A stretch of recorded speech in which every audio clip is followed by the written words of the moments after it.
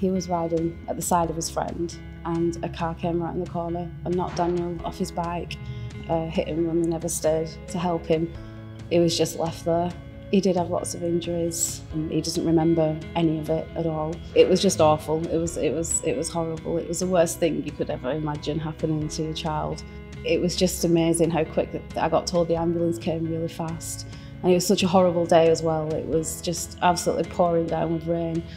And I think that the people that were there first, they really, really did make a massive difference to him. I don't think he would have survived if it wasn't for the decisions that they've made. I don't really get to see that many patients who actually come back to us just to say thank you. In particular instance, because he was so unwell, it's great to see him up and around. It really is. Nice to see him moving forward as well. Obviously, little baby steps. He's making progress, which is good. Obviously, the aftermath of what's happened is still affecting him in his day-to-day life.